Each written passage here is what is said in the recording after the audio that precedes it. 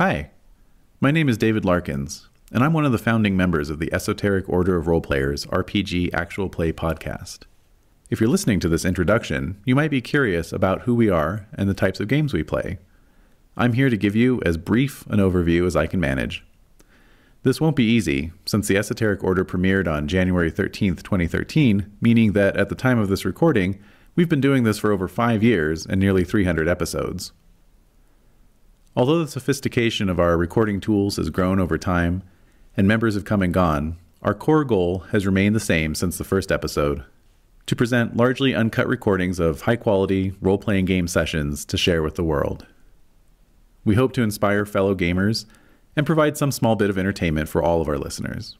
Our episodes are recorded live and released to the public usually the same day as a session. Our approach to actual plays is fairly old school. We don't do seasons or narratives, at least not intentionally. We discover games together. Some work, some don't, but we always try to give every game we play a fair shake. We also try to feature a variety of different voices and perspectives in the Game Master's chair. Indeed, from the beginning, our group has been made up of a majority of female players, and our table has seen members representing the full scope of gender and sexual identity. We believe these voices give our sessions a diversity of viewpoint worth listening to. In a similar vein, we tend to stay away from the most popular games on the market. We don't call ourselves esoteric for nothing. There are plenty of high-quality D&D actual plays out there. We're interested in offbeat fantasy, weird horror, genre mashups, and games that defy easy categorization. Over the years, we've developed several different formats. If you're just now coming to our back catalog, it may all be a bit overwhelming. So here's a quick guide. Our regular game sessions feature a full group of 5 players plus a game master and are recorded and posted 3 Sundays out of the month. The sessions run about 3 hours and are almost always run as campaigns and vary in length from around 10 sessions to over 80. In 2015, we started a second series, which we call the Esoteric Order Duets. A duet, also called a one-to-one game, is a session with just one game master and one player. So far, our duets have focused exclusively on the World of Darkness and have featured the husband-wife team of myself and Desiree Valdez. When a duet game is going, we post weekly, but there tend to be large gaps between games.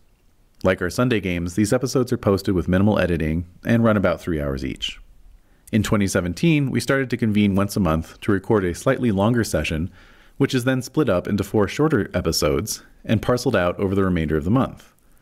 We call this the short order, and it's for those of you who like your actual plays to be a bit more bite-sized. Each episode is about 45 to 60 minutes.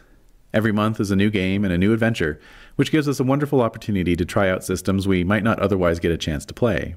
Over the 5+ years of our podcast, we've played a lot of games. The one which we built our reputation upon has to be the Great Pendragon campaign, which is also our longest. It took just about 20 months of weekly play to get through the whole thing. If you want a taste of how the King Arthur Pendragon game works, check out our Pendragon demo episodes first. We're also known for our love of horror gaming. We ran through the complete Horror on the Orient Express mega adventure from 2016 to 17, but we've got a ton of one-shots and shorter campaigns for you to peruse as well. If you're curious about the duet format, I recommend starting with Neon Masquerade, where it all began, and moving on from there. We're building up quite a little shared narrative universe, with both myself and Desiree taking the storyteller's seat and running prequels, sequels, and concurrent chronicles which play off and reference back to Neon Masquerade. If you must listen to just one episode before you decide to jump in, listen to the Great Pendragon campaign episode entitled Year 539, Tiny Tournament Time. It's probably going to stand forever as our strangest, most affecting episode of all time, and does a good job showcasing the heart and soul of the group, if I must say so myself. That's a lot of information, so I'll leave things off for now. If you like what you hear, we hope you'll stick around because we've got lots and lots of games still to play and memories still to create. If you really like what you hear, we do have a Patreon you can support, which grants you access to our lively Discord channel community and brings other bits of swag as well as access to exclusive recordings. Check out our website, www.eorpodcast.com, for a complete archive of all our recordings, as well as an overview and guide to all of our campaigns and how they link together. Or simply follow us on Facebook, Google+, or Twitter. We're the Esoteric Order of Roleplayers no matter where you look, and we're sure glad you found us.